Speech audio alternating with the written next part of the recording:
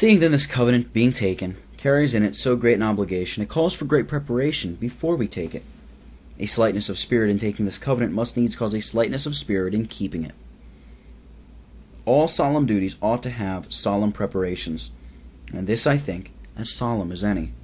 A Christian ought to set his heart, as far as he can through the strength of Christ, into a praying frame before he kneels down to prayer. And we ought to set our hearts in a promising frame before we stand up to make such mighty promises. Quote, "Take heed how ye hear," unquote, is our Savior's admonition in the gospel.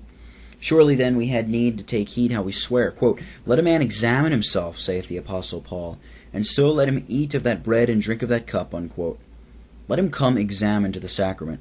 So I may say, quote, "Let a man examine himself before he lift up his hand or write down his name," unquote.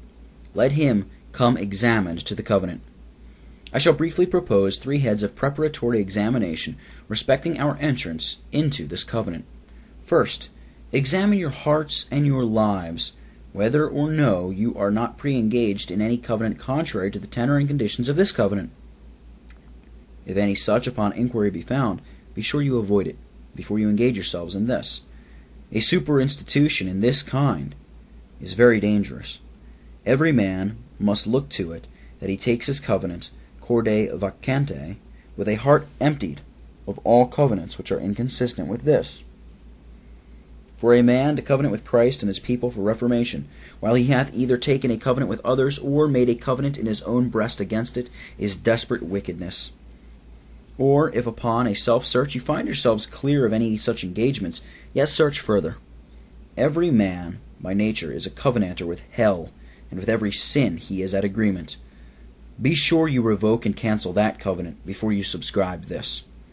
Quote, "If I regard iniquity in my heart, the Lord will not hear my prayer," unquote. That is, he will not regard my prayers, saith David. And if we regard iniquity in our hearts, the Lord will not hear us covenanting. That is, he will not regard our covenant. Woe be unto those who make this league with God and his people, while they resolve to continue their league with sin, which is, upon the matter, a league with Satan. God and Satan will never meet in one covenant. Quote, "For what communion hath light with darkness, and what concord hath Christ with Belial?" Unquote. Second, before you enter into this covenant with God, consider of it, and repent for this special sin, your former breaches and failings in God's covenant. Quote, "We who were sometimes afar off, aliens from the commonwealth of Israel, and strangers from the covenant of promise, are made nigh by the blood of Jesus," unquote. Even so nigh as to be in the covenant of God. Some who pretend to this privilege will be found, quote, "Such as have counted the blood of the covenant to be an unholy thing," unquote. And where is the man that walketh so holily in this covenant as becomes him, and as it requires? Labor therefore to have those breaches healed by a fresh sprinkling of the blood of Christ upon your consciences before you enter this covenant. If you put this new piece to an old garment, the rent will be made worse. If you put this new wine into old bottles, the bottles will break, and all your expected comforts will run out and be lost.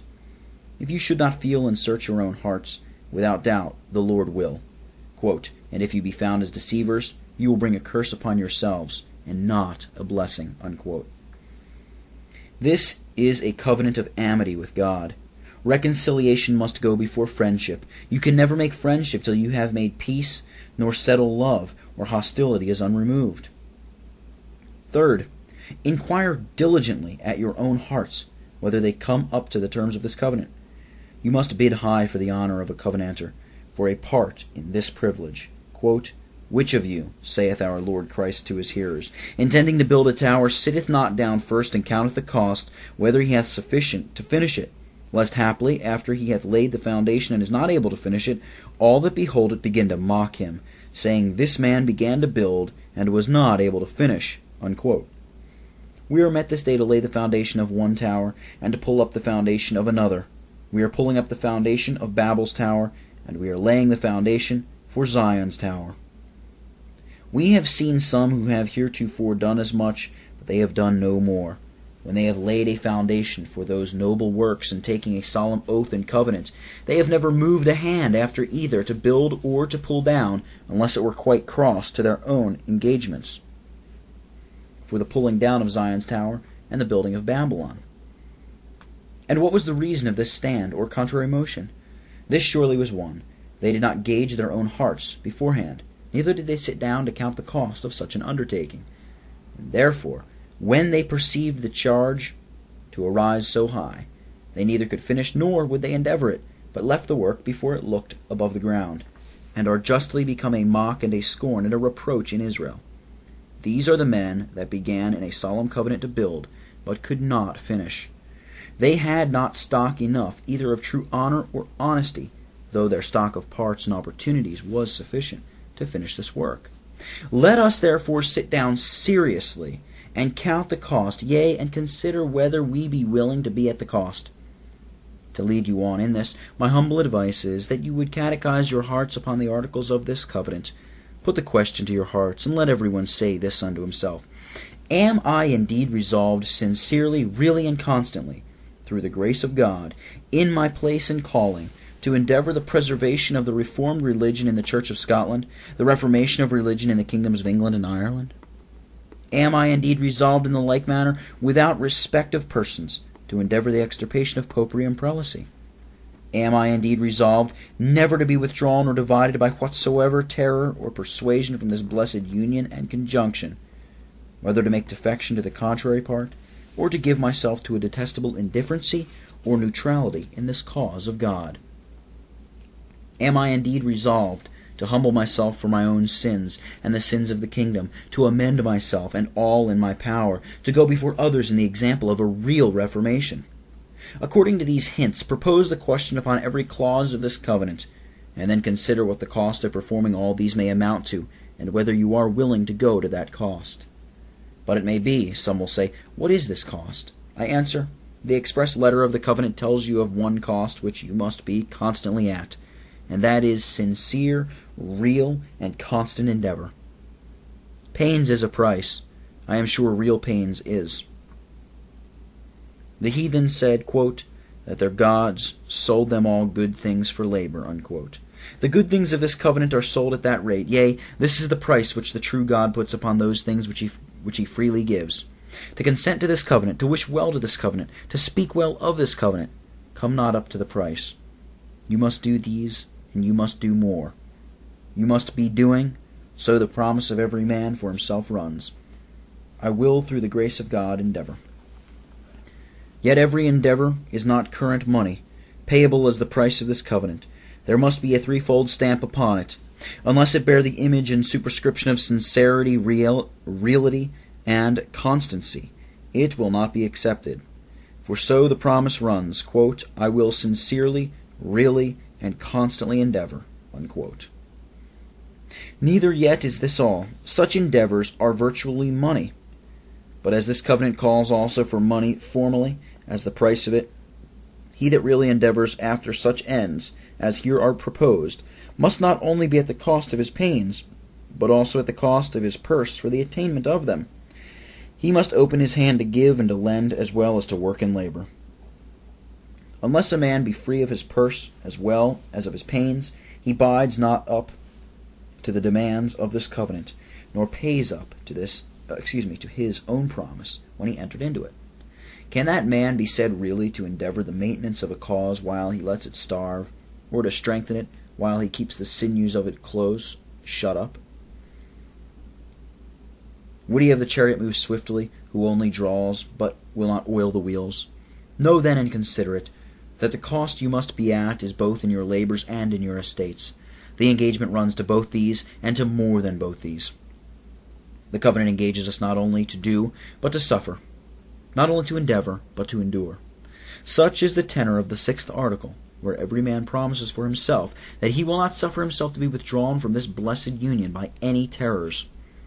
If not by any terror, then not by any losses, imprisonments, torments, no, nor by death, that king of terrors.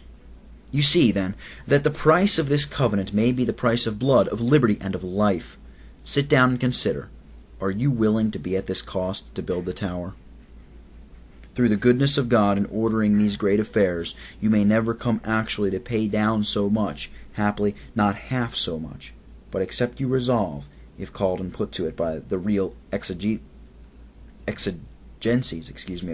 of this cause, to pay down the utmost farthing. Your spirits are too narrow, and your hearts too low for the honor and tenor of this covenant. If any shall say these demands are very high, and the charge very great, but is a part in this covenant worth it? Will it quit cost to be at so great a charge? Wise men love to see, and have somewhat for their money. And when they see they will not stick at any cost, so the considerations be valuable. For the answering and clearing of this, I shall pass to the second point, which holds forth the grounds of a covenant from those words of the text, quote, and because of all this, unquote. If anyone shall be troubled at the, quote, all this, unquote, in the price, I doubt not but the, quote, all this, unquote, in the grounds will satisfy him. Because of all this, we make a sure covenant. Here observe, number 1, a covenant must be grounded on reason. We must show the cause why. God often descends, but man is bound to give a reason of what he doeth. Some of God's actions are above reason, but none without reason. All our actions ought to be level with reason, and with common reason, for it is a common act. That which men of all capacities are called to do should lie in the reach of every man's capacity. Observe, number 2, a covenant must be grounded on weighty reason. There must be much light in the reason, as was showed before, but no lightness. Quote, because of all this, saith the text. Unquote. There were many things in it, and much weight in every one of them. And the reasons, in their proportion, must at least be as weighty as the conditions. Weighty conditions will never be balanced with light reasons.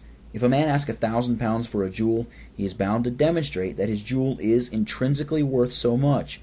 Else no wise man will come up to his demands. So when great things are demanded to be paid down by all who take part in this covenant, we are obliged to demonstrate and hold forth an equivalent of worth in the grounds and nature of it.